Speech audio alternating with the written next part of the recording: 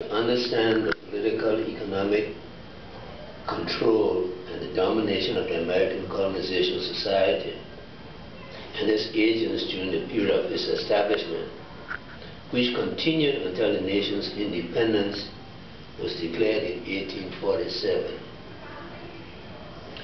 Edwin Blyden, a noted Liberian educator and statesman, wrote in 1905, and I quote, "The new government of Liberia was not the result of popular feeling. It was not the growth of the soul or the soil. It was forced upon the people as a protective measure in consequence of the impositions practiced upon their revenue by foreign adventurers who had no respect for the community, which neither was a national nor a colony. The Constitution was invented in the United States and written by alien hands, was adopted without adaptation to local and racial necessities. Moreover, the state branches of the American Colonization Society, representing Maryland, New York, Virginia, and Kentucky, etc., established separate colonies in the new nation.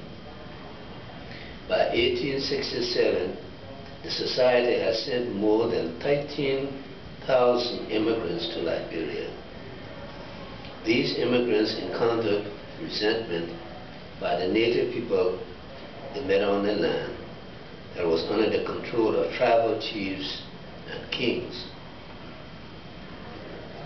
Elijah Johnson was the head of the first generation of my family to travel to Liberia in 1820.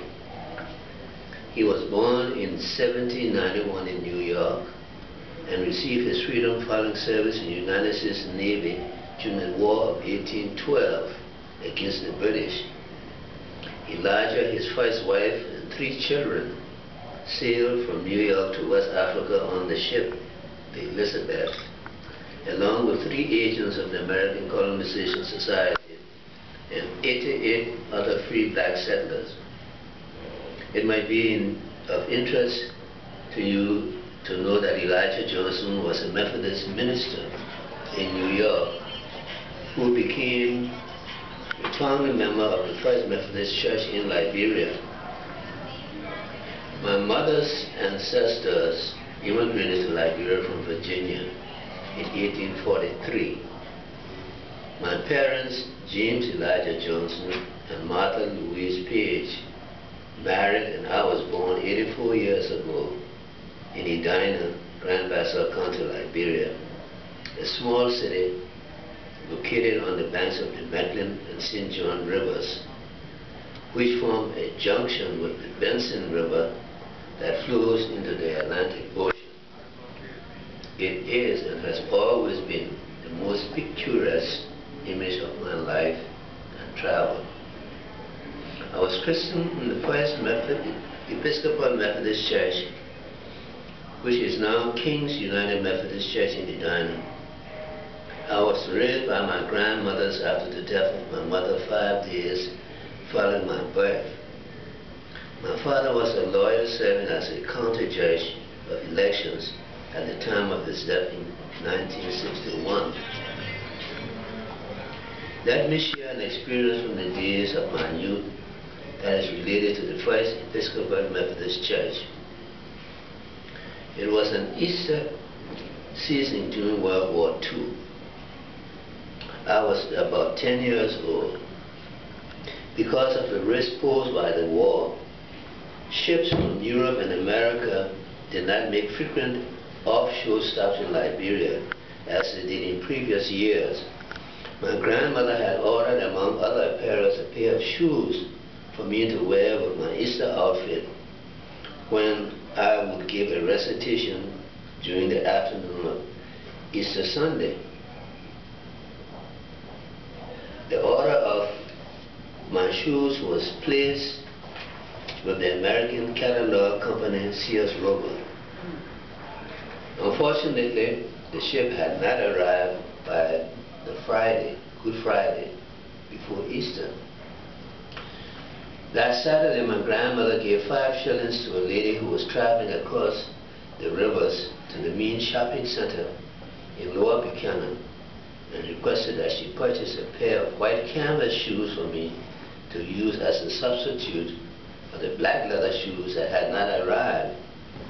The lady returned in the late evening with a shoe box containing 2 left foot shoes. The trip to the shopping area required a full day of travel. It was Saturday evening and all the stores were closed. This was a dilemma for me and my family. Grandmother tried to console me and assured me that walking down the church aisles to deliver my recitation would only take a short time. I cried. Grandmother insisted. I cried until she promised me a big piece of cake when I returned home from the program. I thought about the cake as I walked down the aisles wearing 2 left foot shoes to recite, "Twinkle, twinkle, little stars, how I wonder where you are. High above the sky so blue, twinkle, twinkle, little star." Liberia and Ohio are often referred by the size to give understanding to those seeking to visualize the measure of Liberia's total square mileage. Often we read and are told that the country of Liberia is the size of the state of Ohio. In fact, it is reported Ohio is situated on approximately 41,000 to 44,000 square miles, with a population in 2012 estimated to be in excess of 11.5 million. The land area of Liberia is approximately 43,000 square miles and 186 miles spread along the coast of the Atlantic Ocean. The country's population was reported in 2011 to be only 4 million. Liberia has room to share, and we welcome you, even if the lights are not all on. The city of Akron, Ohio holds special awareness for many Liberians because it is home to the Firestone Tire and Rubber Company, which has and continues to play an important role in the development of Liberia since 1926, when the company negotiated an agreement with the Liberian government for a land lease of 1,600 square miles of land for the planting and procurement of natural rubber over 80 years, and the terms of operation since the 20 years of the Liberian Civil War has been renegotiated and extended to 2014 in the post-Civil War era to ensure the opportunity to harvest rubber from the newly planted trees. Through Mr. Harvey Firestone and his friendship and business relationship with Mr. Henry Ford, Detroit also has a connection to Liberia. The rubber harvested from the trees of the Firestone property in Liberia was used to develop and make tires for the Model T automobile and all the original Ford models, leaving Mr. Firestone at the time of his death in 1938 with sales in excess of $100 million.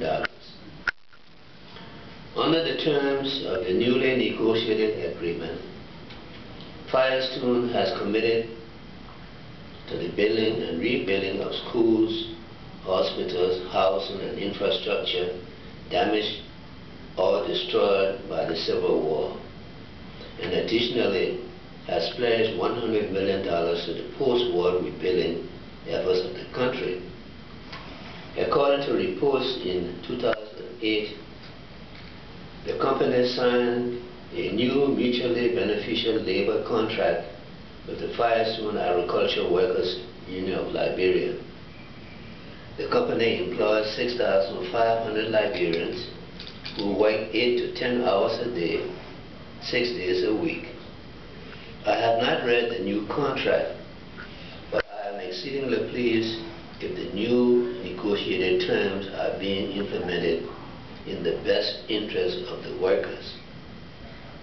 In the 1940s, my father, James A. Johnson, who worked for several years as a member of a pool of clerks and typists in the central office of Firestone Incorporated at Harvard, Liberia. The two-bedroom house provided for him and his family did not have running water, inside toilets, or a cooking stove. Little brick sheds located outside of the houses had squatting holes where employees could relieve themselves. Laborers were subjected to even worse living conditions. There were segregated hospitals for blacks and white company employees, and the common rubber tree tapper was paid 10 to 20 cents per day. According to reports, immediately before the Civil War, laborers' pay had increased to 25 cents to $1 per day for 8 to 10 hours of work on the plantations, as it was called. I hope you can understand these conditions. They also have been contributing factors to the Civil War. The cry of the masses against injustice in any country is bound to fester and erupt at some point, regardless of the oppressor's size and military prowess. Excuse me. There's a story from the 1940s when Liberia, on the side of the Allies, declared war against Germany. When Hitler was told, he demanded a map of Africa be placed on the table in order that he might observe the exact location of the country of Liberia. Leaning over the map, he shouted, "Where is that country? I can't find it." Goring, one of the generals, replied, "Sir Hitler, remove your thumb from the map." When he did, he exclaimed with disgust, excuse me, "This little piece of our country?" General Goring replied, "Yes, Sir Hitler, but do not underestimate this. This is a country that is supplying all of the natural rubber, iron ore, gold, timber, and some uranium to the Allies, enabling them to succeed against you. Further, that's the little country where the Americans have built an airfield called Roberts Field and a harbor to defeat us in the North African campaign." Hitler replied, "Aha, as soon as we win the North Atlantic campaign, we will move west and burn that little black spot out of existence." But you see, things do not always work out exactly as we want, and as we exactly want them to happen. I'm reminded of another Sunday at church in Liberia.